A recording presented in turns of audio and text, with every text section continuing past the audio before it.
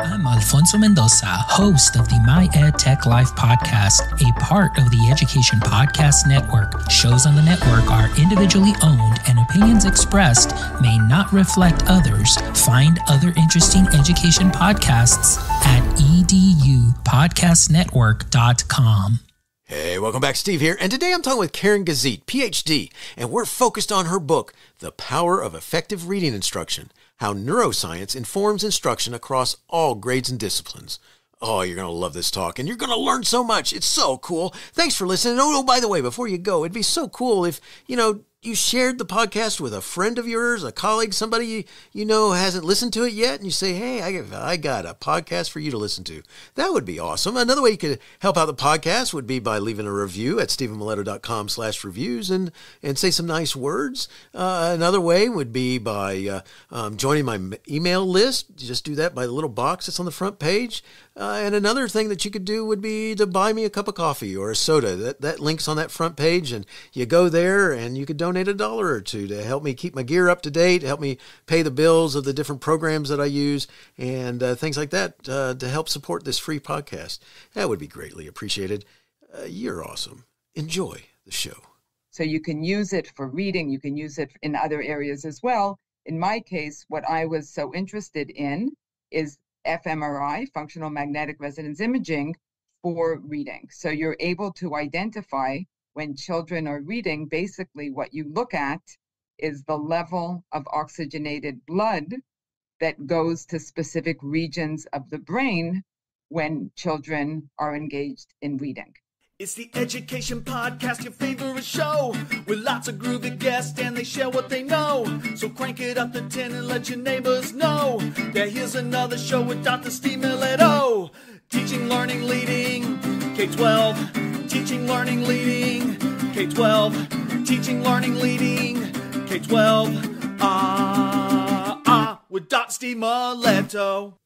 Karen Gazith, PhD, is a faculty lecturer in the Department of Educational and Counseling Psychology at McGill University, where she also serves as the Graduate Program Director for the Certificate of Inclusive Education and is the ECP liaison for the Office of First Nations and Inuit Education Certificate Program. From 2018 to 2020, Dr. Gazith served as the Academic Project Leader for McGill University Faculty of Education's Determining Best Practice for Students with Learning Challenges in Quebec, Comprehensive Review and Knowledge Mobilization.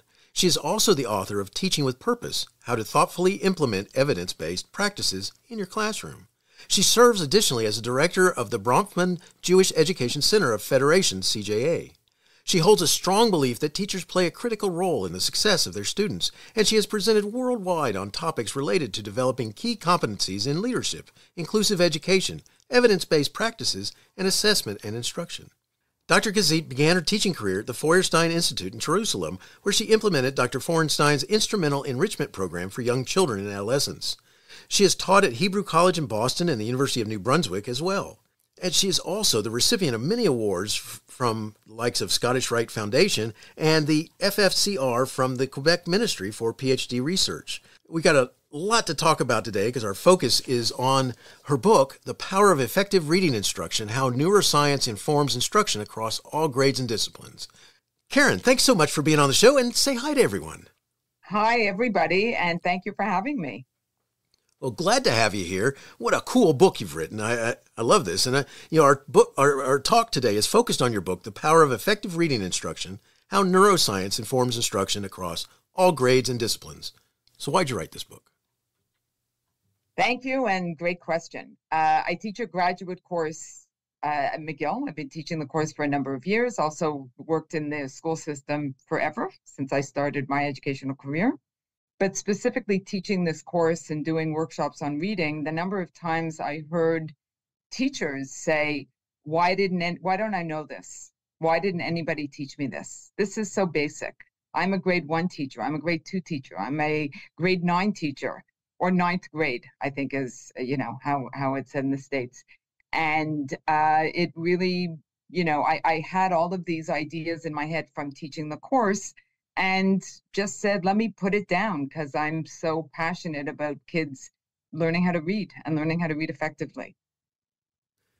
That is awesome. And it's cool because I mean, not only do you have this idea to create this book, but you made this book. All right. So, I mean, it's a nice book, and it's easy to read, and its ideas and concepts are easy to comprehend. And so thank you. Kudos on that. So, in the introduction to your book, you note this: since the early 2000s, there has been an abundance of research on reading, and you credit functional magnetic resonance imaging. Could you talk about this? Sure. So magnetic resonance imaging is basically using magnetic fields to image the body. So what is functional magnetic resonance imaging? It's a very large machine where you are able to identify the areas of the brain that are being activated when individuals, and in my case, specifically children, the areas of the brain that are activated when they're engaged in reading.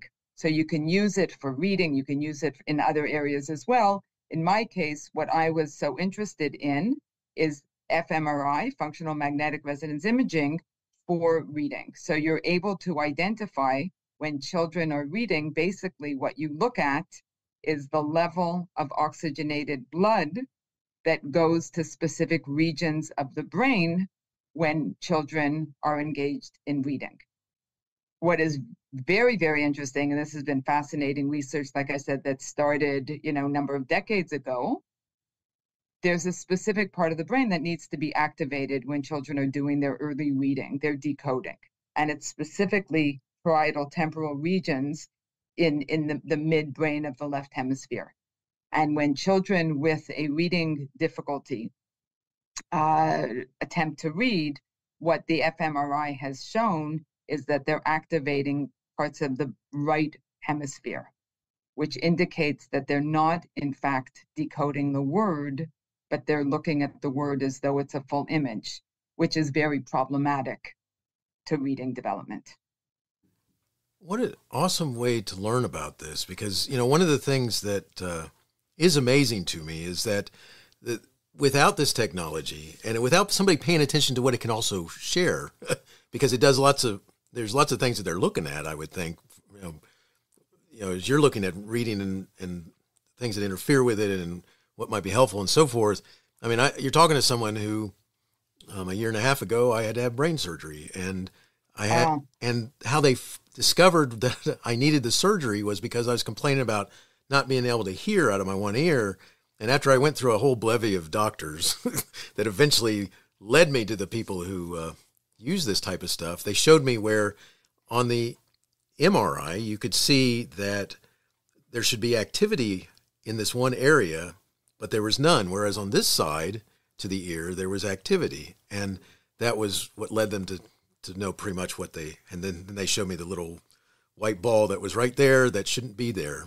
And it's fascinating. I'm sorry to hear, but it is fascinating research. It is. It's amazing. And that's why it was one of the things when you started talking about that, that's why I had to bring it up, because I'm fascinated by, I will never hear out of that ear, but it stopped it from destroying lots of things that it could have done. And so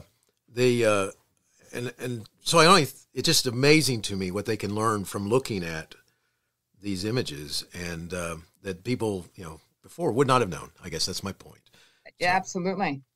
So very, very cool that this is, I just thought that was neat that you credited this ability. And just one other thing, it's been so important, these are not lazy, unmotivated kids, right? These are kids who we have clear evidence that there are reasons why they are struggling to learn how to read.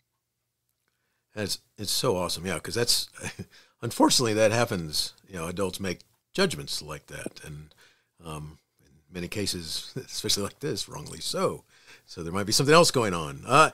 Early in the beginning of your book, The Power of Effective Reading Instruction, you comment this: as students learn to read, they need to gradually consolidate the visual and language networks into one that enables the reader to become proficient at reading sophisticated text with ease and comprehension. But for young readers, these networks are not yet consolidated. Now, I found this very fascinating. Could you talk about why this is important for a teacher to know? Sure. So to start off, language is natural. We just have to make sure that kids are in an environment, a language-rich environment, and they will learn how to speak. Reading is not natural. You have to learn how to read. It has to be taught well, it has to be learned. So because of that, because it's not natural, the brain has had to do what's called neurorecycling, or use other elements of the brain that were not initially tasked for reading to be able to read. So there are, we have a visual cortex, which enables us to see images. In this case, the child will see the word or the letter, and what they need to eventually be able to do is make the association between that visual squiggly thing on a page that forms other squiggly things that forms a word. They need to be able to consolidate that visual letter and word into the individual sounds from our language system. So there's a consolidation between the visual system and the language-based system, which gives meaning to each of the letters. So that in order to read, children must consolidate each squiggly line to have the information that's carried on it, which is the sound that that letter makes. So we consolidate that visual system and the language system, which is the sound-based structure for each letter. In order to read, children have to form that consolidation that every letter, in fact, makes a specific sound. Eventually, you have, squiggly lines and the child's ability to speak, but speaking is, in essence, those sounds that are associated with each of the letters. So that consolidation is critical. And you asked an important question. So why do teachers need to know that? So the critical piece here is, number one, reading is not natural. Speaking is, reading is not. In order for kids to learn how to read, they have to create that consolidation, which is the meaning or the understanding that every letter carries a sound associated with it. And in order to read, they need to form that association so that they know the letter information carried or the sound information that's carried on each distinct letter. And eventually that process, it begins pretty, in a sort of sloppy, not sloppy so much, but it's deliberate. It's difficult for them to learn the sound of each letter. It's laborious. It's a slow process as they match the letter to the sound. But in order to be proficient at reading, that process must eventually become automatic. Once it becomes automatic, in essence, you're no longer decoding. You almost can't help yourself from reading. Once you become proficient, you've learned, you've consolidated that visual image with the sound that represents it. And then you learn to do that process quickly and automatically and fluently so that all of your focus and information could now be spent on understanding what you're reading. That comprehension piece.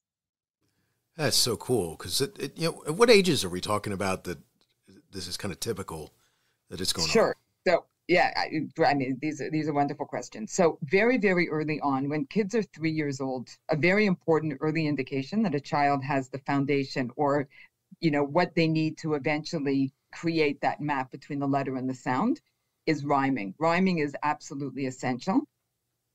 So around 3 years old, when you read them a rhyming book, they should laugh, which indicates that they are able to pick up that sound structure of language.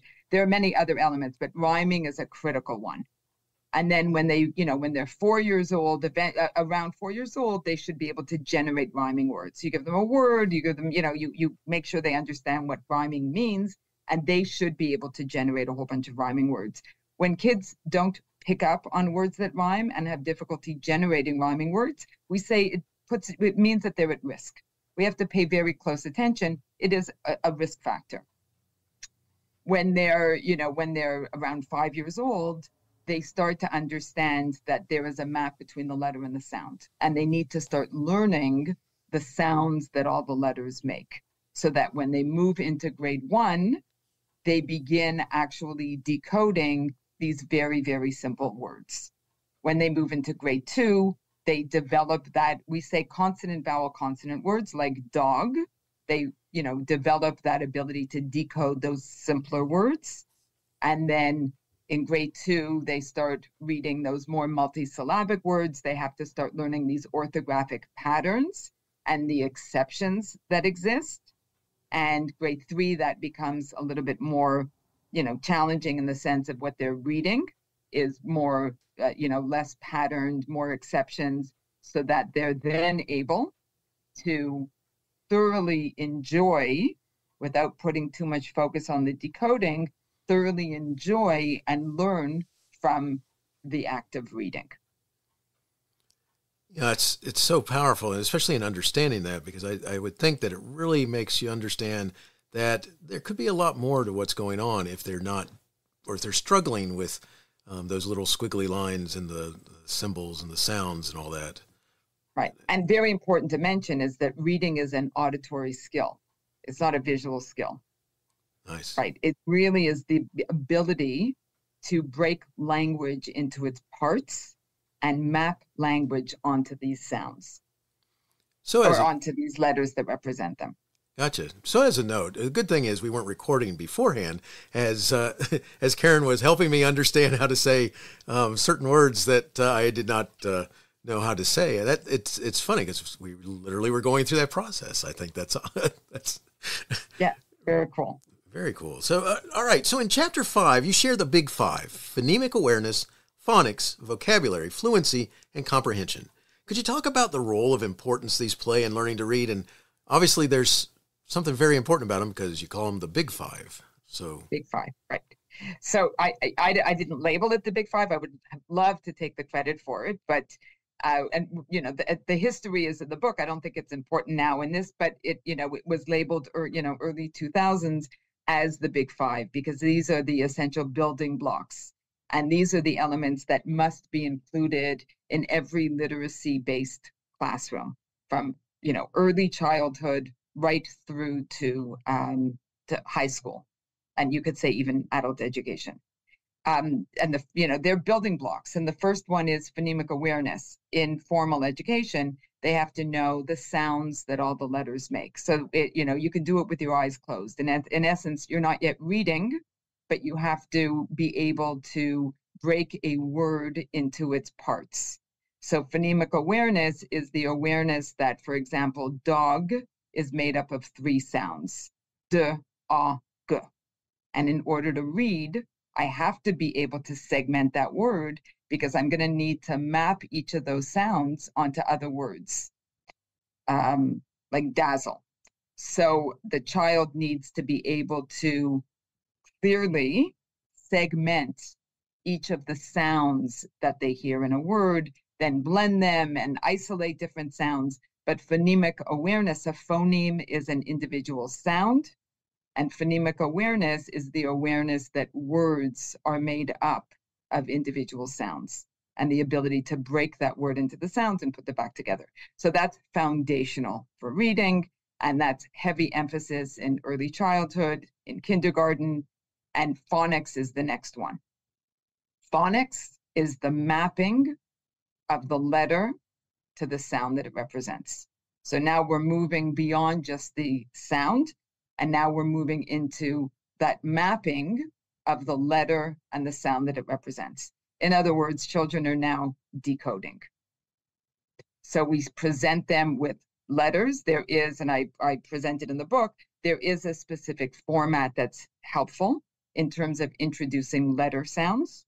We start with letters that are continuous, like S, which is an easier letter than B, which disappears. And we teach them a sequence of letters and the sounds that map onto that letter. And that, again, is the decoding. And we teach them each of the sounds, and then we teach them digraphs, and we have to also teach them exceptions. What I like to say, as soon as children are able to map a letter to a sound, even when they read very simple words, I'll say, you are now a reader. This is exactly what readers do, so that they begin to develop that identity of themselves as readers. So that's phonics. Vocabulary, in order to read and understand what you're reading, You have to have the language. So this is something that we need to begin teaching. We don't have to wait until grade 2, grade 3. We have to start the minute an infant is born. We need to start developing vocabulary. The only difference here in terms of the big 5 is that we have to be a lot more explicit in vocabulary instruction. There's incidental vocabulary just from living in the world and, speaking to people. But, from an academic school-based perspective, we have to be a lot more purposeful in teaching vocabulary. So we have to make sure that they have the language necessary to be able to read different types of texts. And again, that doesn't need to wait until they've mastered reading. We can teach them vocabulary very, very early on. And, obviously, this is something we begin the minute the infant is born, as I said. Then fluency. Fluency is what we say, it's the bridge between decoding and comprehension. Because in order to fully understand what you're reading, you have to read fluently, which means reading quickly, without error, and with proper cadence or rhythm. If I am going to put all my emphasis on understanding what I'm reading, the actual decoding or the act of reading has to be quite simple, can't be laborious. So in order for me to develop sophisticated reading comprehension, I have to be reading fluently, not laboriously. I could no longer be decoding every word. So that's the fluency piece. And comprehension, refers to the pinnacle of reading, which is the reason why we read, the ability to understand the texts that we're reading. So those are the big 5. I appreciate that. And as I'm listening to you, one of the things, especially early on when you're talking, it makes me think about when my oldest just turned 30. But when both my kids were young, the youngest is now getting ready to be 27, and so you kind of get an idea there. But it's just funny experiences that you have when your child suddenly says from the kid seat behind you as they're looking out and they look at a truck that's just gone by, and they sound out the word, and it's like, what does this mean? And it's a cool thing because it's like, what are you looking at? And you realize and in my case, the first time we had that happen, it was a Sears truck, the retailer going by, and he's like, what's Sears? And he says something like that, and it's Sears. What are you looking at? That's like the decoding piece, right? And it's enjoyable for kids who learn how to do it. You can imagine for kids who are struggling, they look around them and they say, well, wait a second. Whether they articulate it or not, but they certainly feel like everybody is doing something that they are struggling to do. That is so important. And you also mentioned something else that made me think about, some of what you're talking about there in recognizing patterns or the rhyming, helping, all that stuff. It kind of, I've read a lot about some of this different research, and some of it about the importance of involving them in talks or like singing with kids, like in the bathtub or something like that. And I used to sing, my background in songs that I would choose from are old TV shows. And so one of the songs I would sing was the theme to Gilligan's Island. I was, for those of you who are listening or too young, aging ourselves. Yes, for those of you who are listening and don't know what I'm talking about, it's a few people stranded on an island. Look it up. And then I also would sing the theme song to Beverly Hillbillies. And one time my son was asking, he's like, Dad, what's Texas Teeth? And I said, Texas Teeth? And he's like, yeah, you sing that song, and and he starts singing it back to me, and he goes, Texas Teeth. And I said, oh, that's Texas tea, oil. Right. But that's it. That's playing around with sounds. I mean, that's so important. Language and sounds and how sounds are, built together to form meaning. Wonderful. Very important. So cool, because it really shows you, it really explains to you why, taking time to do those things can really pay off.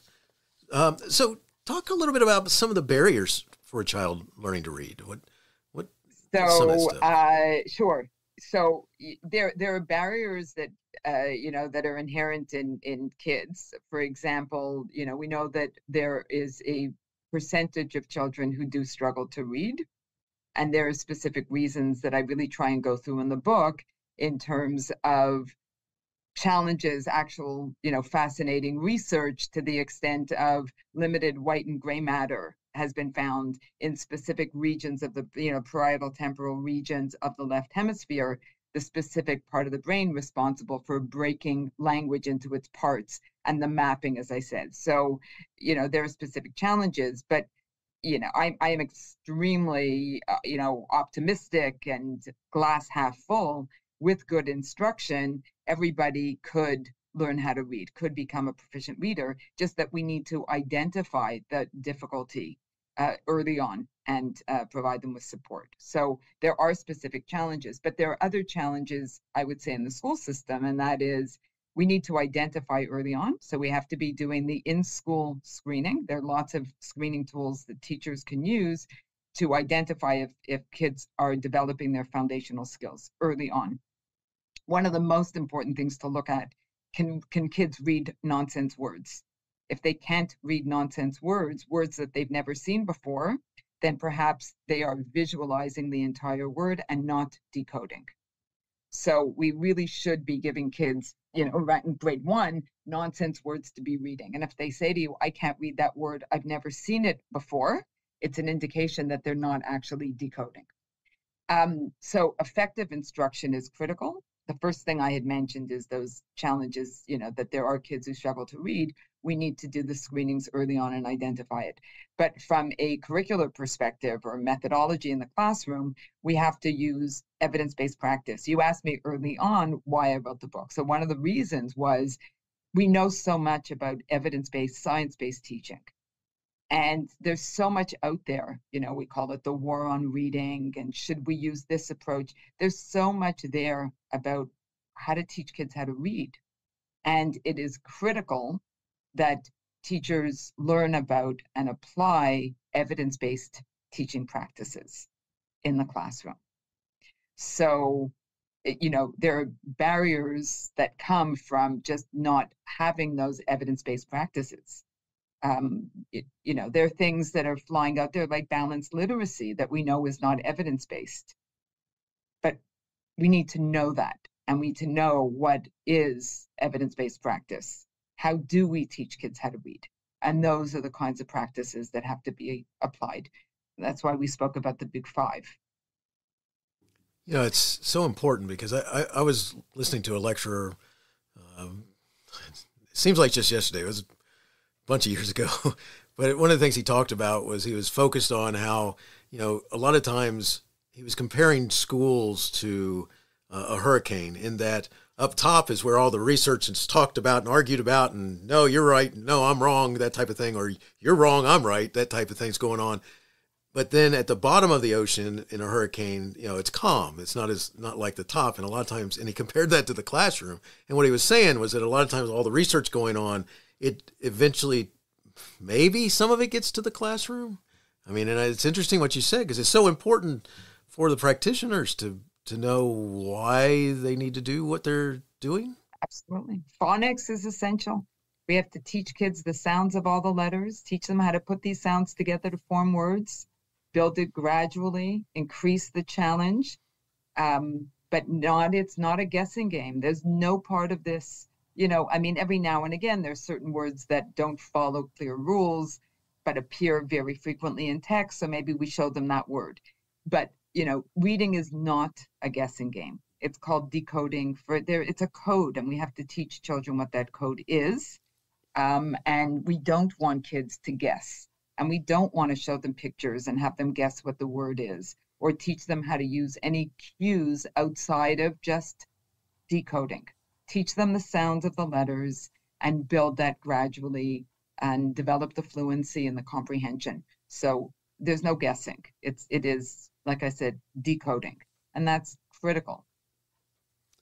I love that. That's, and just to know for my listeners, one of the things, you're going to need to get her book, because I'm not going to go, page by page here. There's also kinds of cool stuff here that Karen's provided. So, in chapter 3, you share, during the early years of school, students learn to read, but once they begin the middle grades, they read to learn. What does this look like, and why is it important to recognize? And I love this section. So in, preschool, kindergarten, first grade, second grade, and even into third grade, Those are the foundational years for kids learning how to read, the decoding and the beginning of the, that development of fluency. Once they move beyond third, fourth grade, the expectation is you now know how to read, the foundations of reading, you're able to decode, you're able to read somewhat fluently. Now we're really going to focus on the content. Now we're going to read our history book and our science book and our social science, geography. And now you need to use the information that you learned about decoding to understand what it is that you're reading. That's the meaning of we learn how to read, and then we have to take what we've learned from that early foundational reading and use it now to be able to glean full enjoyment from our reading. We read for enjoyment, we read to learn. Hopefully that's one and the same, not always. But with that foundational knowledge about decoding, we're now able to use that to understand what we're reading, to learn from text. Some research that I cite in the book, if children are not reading by the end of grade 3, there's a 75% chance that they will never read at grade level. And that's not because they can't. That's because formal early reading instruction ends by the end of grade 2 or grade 3. So unfortunately, many of them have missed the boat. So now they're in grade 4, 5, middle school, high school.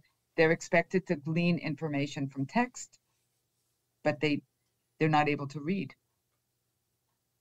And that's what that means. That is so important, and to recognize and know. And I mean, I think, it's just so easy to take sides in arguments without even knowing what you're, what's there and what's going on and what might be missing. And because, I mean, that's important to know that once that instruction stops and they still haven't figured it out, that's a big part of why they're not going to move forward. It's not that they can't learn how to read. It's that they missed it. We didn't pick up early enough that they were struggling. We didn't pick up early enough that they're struggling to read. And kids with a reading difficulty are wonderful at masking the fact that they can't read. They're very good. Their visual sense is very strong. So they're able to visually memorize words. So they could trick us into thinking that they're reading when in fact they're not. They've just visually memorized, and there were lots of pictures on the page. But then you get to grade 4, the pictures are gone. The text is more challenging. There's words that they've never seen before. And suddenly the grade 5 teacher, sort of bangs their head and says, how did nobody pick up on the fact that they're not reading? So that's why we need to do the assessments so that they're not tricking us. We actually know, again, like I said, the nonsense words and some other things we do, and that teachers can do in the classroom to make sure that kids have their foundational reading skills so that they could, reading is the gateway, so that they could really glean full joy of learning beyond that for those foundational years. What's really interesting about what you said, having had the experience of being a high school principal in some schools where there were many different languages spoken, that one of the things that teachers will sometimes stumble through, which they don't realize until they catch the kid, because some people listening might say, really, did the kids trick you over thinking? Oh yeah, because boy did they. Yeah, especially because they figure out the conversational stuff and then make you think that they understand trick you into thinking they understand the academic stuff, in which they're miles apart on what they understand. Right, and these are bright kids, right? Really bright kids, and they can engage in discussion. They struggle to read. And there's one other thing I don't know that I want to include. I was going to bring it up earlier, and when you talk about the barriers, and it relates to this as well, one of the barriers is, we have lots of kids in the upper grades that struggle to read, partly because we didn't identify it early on. And, again, we know that there's going to be quite, a percentage of kids who struggle to read. What happens in the higher grades for these kids is, teacher realizes they're struggling in history and math and geography because they can't decode or they're not reading fluently. So we do what's called accommodation.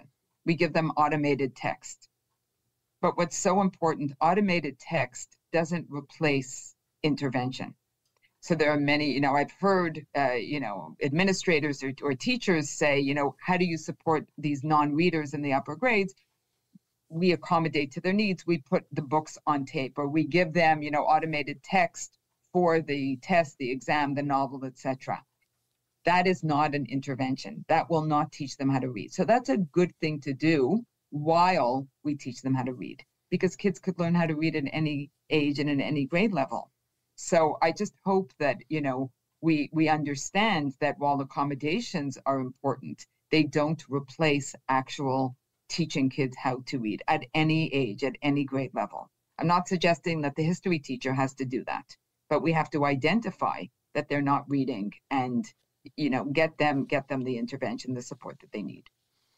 That's awesome. And you just brought up something it's actually a nice segue into the next question I was going to ask, which is, could you talk about some support, since there are some things that are not that support or seen as that. Instead, they just kind of maybe help them along, kind of scooch them along or something. But can you talk about some support or scaffolding that can be used with helping students grow in their skills? Sure. So, it depends, again, where we are in terms of that reading trajectory, if they're early on. So I love the concept of scaffolding, because, scaffolding means, if we look at a scaffold on a building, when the building is weak or falling apart or needs repair, the scaffold is very, very strong. It holds up the building. And as the building is built and gets stronger, the scaffold begins to come down. So the notion of scaffolding from an educational perspective is the teachers give as much support as needed, and even then some, so that the child feels capable before they're actually capable, which means that we provide a lot of support. We are giving students the support that they need, whether it's their early phonemic awareness or their decoding, but we're giving them the support that they need if we're teaching them a strategy for comprehension. We are giving them a lot of guidance and a lot of support. And in one of the questions, I'm going to talk about explicit or direct teaching as well, but we're providing them with a lot of support. And we're only holding, I'll give you an example. If we're teaching students a strategy like cause and effect, we need to give them lots and lots of examples. We need to share with them what goes on in our heads when we engage in comprehension around cause and effect text structure. So we're sharing our thinking as teachers. We're modeling for them how to do it. It's a very slow process. We model it for them. Then we give them an example of cause and effect. It's very simple. We don't take a history textbook. We say, what happens when you don't study? An example that they're very familiar with. So we build it slowly and gradually and meaningfully, so that, one of the things I love to say is the greatest compliment a student can give you is when they roll their eyes. Here we go again. It's a compliment because what they're saying is, you've taught me this so many times and so well, I hear your voice in my sleep. Nice. And that, I think, the greatest compliment a student can give a teacher, right? So sometimes we go quickly because we think it's boring. It's boring for us. We're adults. It's not boring for kids. So we really need to provide them with a lot of guidance, a lot of modeling and support and gradual mastery before we let go and say, here's the text, here are the questions you need to respond to. As a former administrator who did discipline in high schools, what a great thing that would be to share with the adult in the classroom and say, I just want you to know, if you think of that when they roll their eyes as a wonderful thing, because depends why they roll their eyes. Yes, exactly. I like that. That's awesome.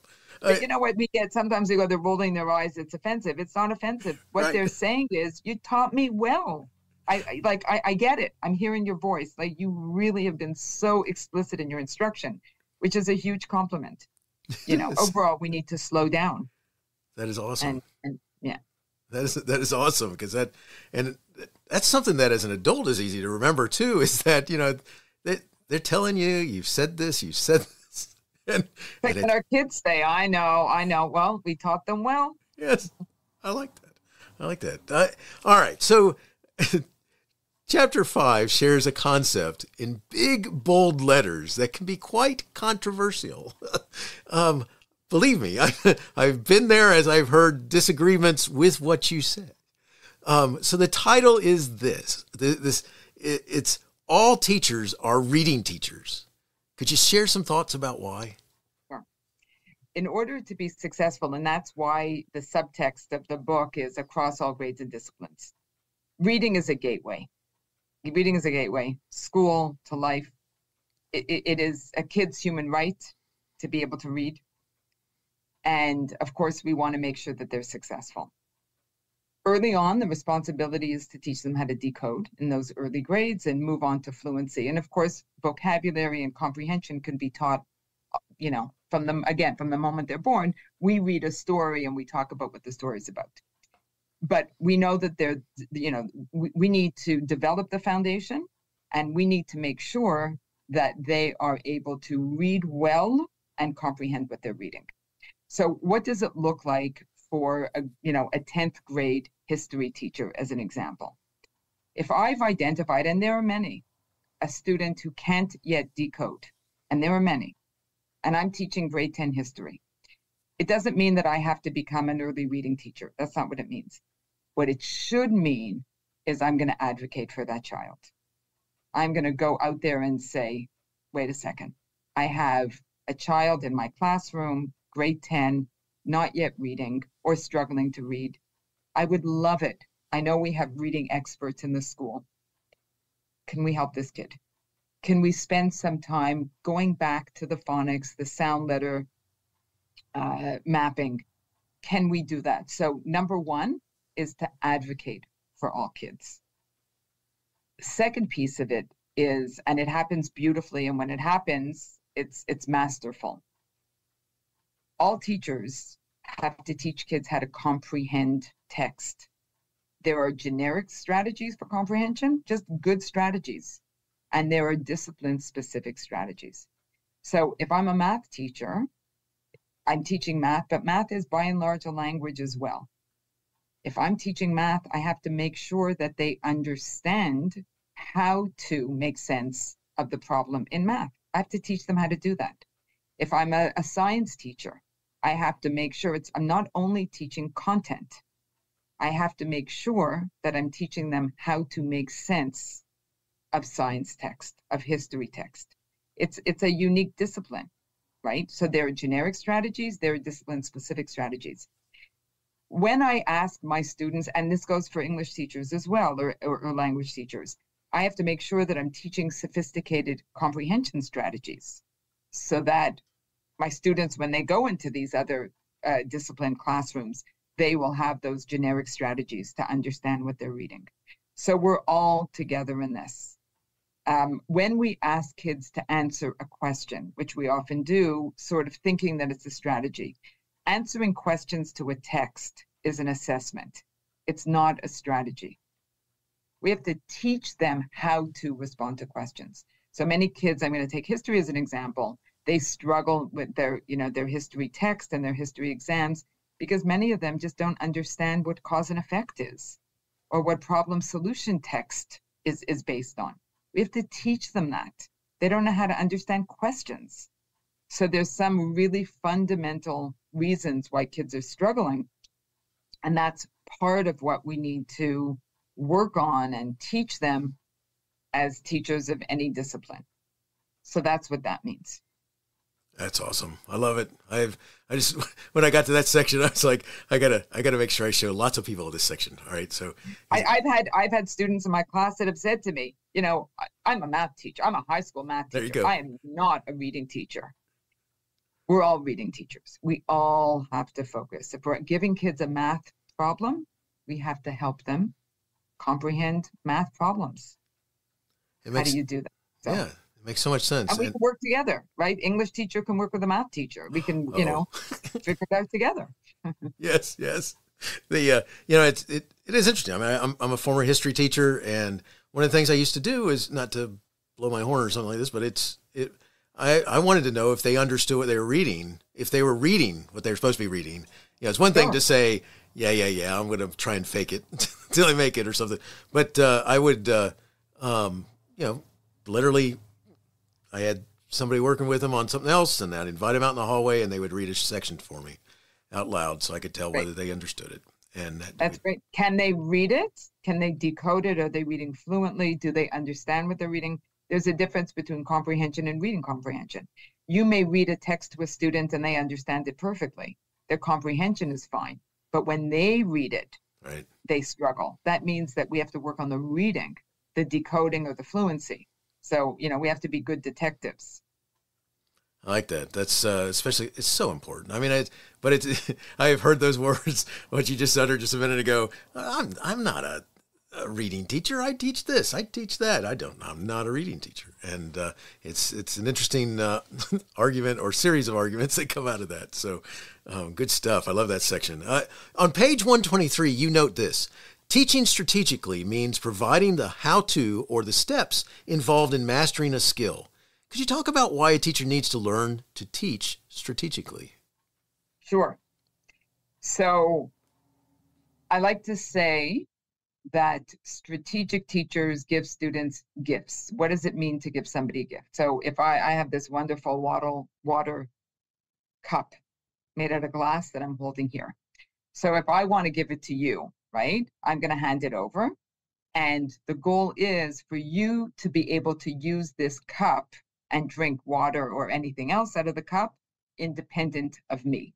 That is the giving of a gift. So the giving of a gift means that I have taught you how to use a strategy that you can use it independent of me eventually. In other words, if I've taught you how to write an essay effectively and really well, step by step, you will think of me, you'll hear my voice in university because I've taught you so well. I've taught you how to. Master teachers are how-to people. That's what we need to be teaching, because when you're teaching a strategy, a skill means you've mastered it and you can get better at it, but I've mastered driving, I've mastered reading. But the strategy is, how do I get there so I will eventually be proficient? And the only way to teach somebody how to master a skill eventually, number one, you have to tell them what it is that they're learning. So it's not a mystery. We have to say, I'm going to teach you how to make sense of text pattern when you read expository text. And this is the reason why I'm teaching. Both of those things are essential. I'm going to tell you what we're doing. If not, how do you know? And I'm going to tell you why it's important, so that your brain will go, I better hold on to this, because I don't know how to do it yet, but I get that it's important. Then I'm going to model it. So if we take text pattern, and I'm going to teach you cause and effect in a history text, I'm going to model it. So when I model it, I'm explaining, I'm going to go, the first thing I do, and the second thing I do, and the third thing, and the fourth thing. And I'm actually sharing my thought process with you. I'm sharing with you my mental model. I'm sharing with you how I think about this and how I engage in the skill, the eventual mastery of the skill, step by step. So I do it first and you listen. And you hear me go, here's a text, here's a short, easy history text. The first thing I do is read the text. The second thing I do is read the text again.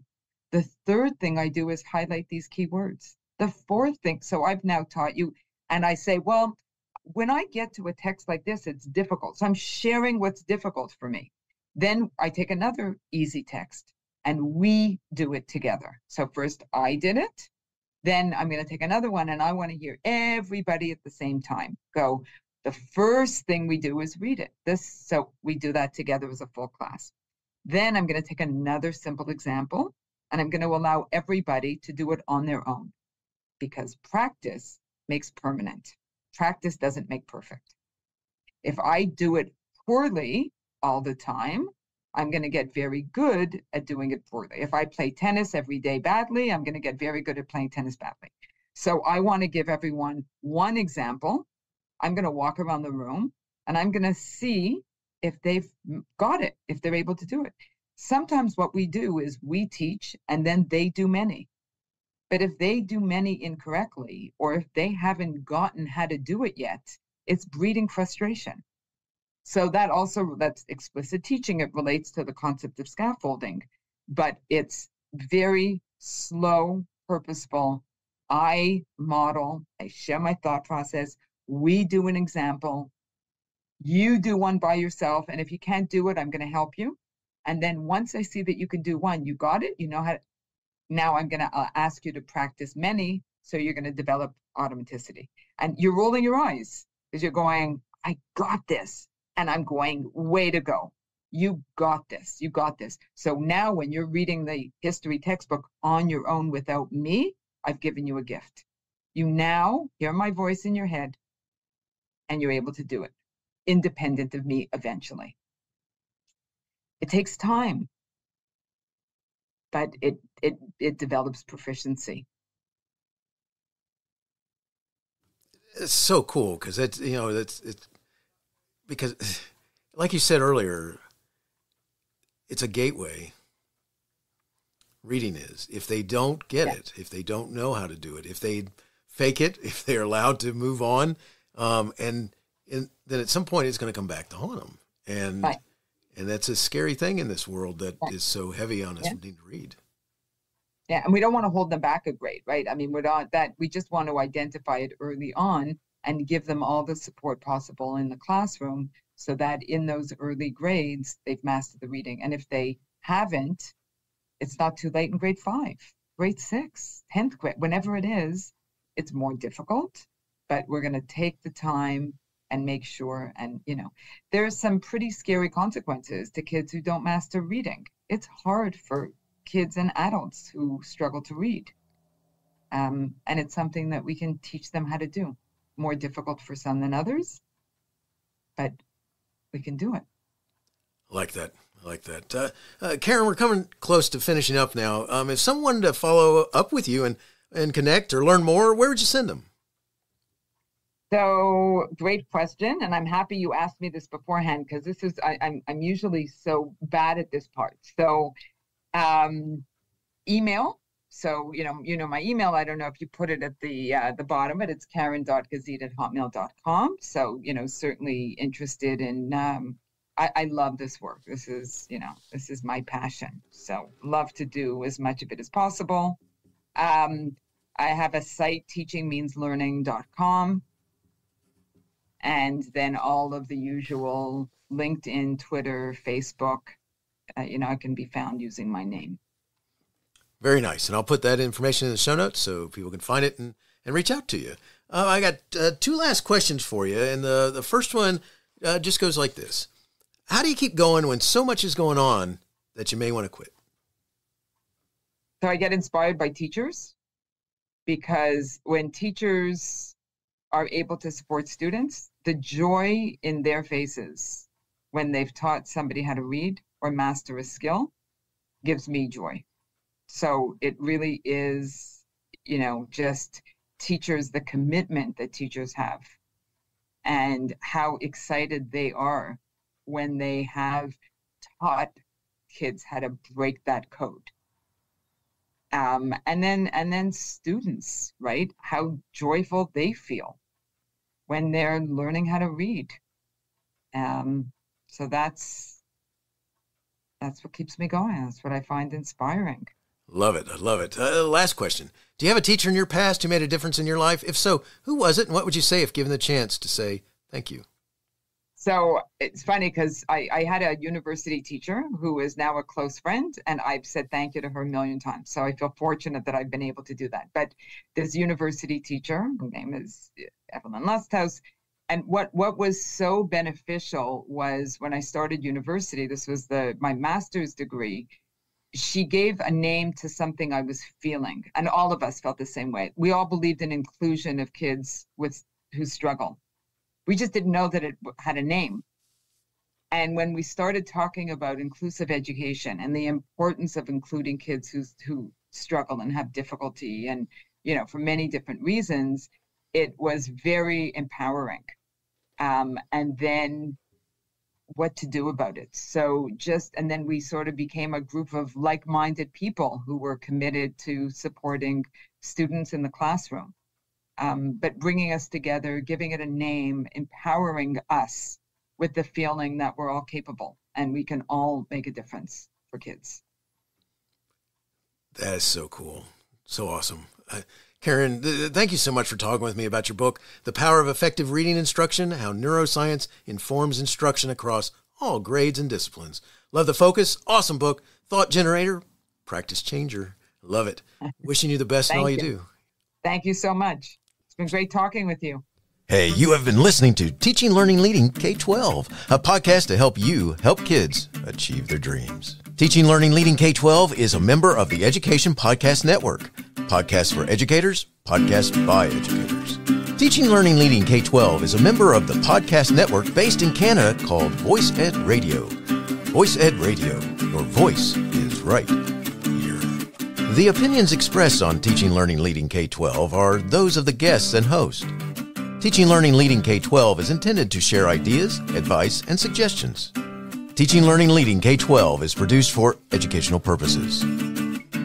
Hey, thanks for listening. It would be awesome if you visited my website at stephenmiletto.com and connected with me, left a review, and listened to more episodes. And by the way, you could also share it with your friends, with your family, and your colleagues. Thanks so much. You're awesome.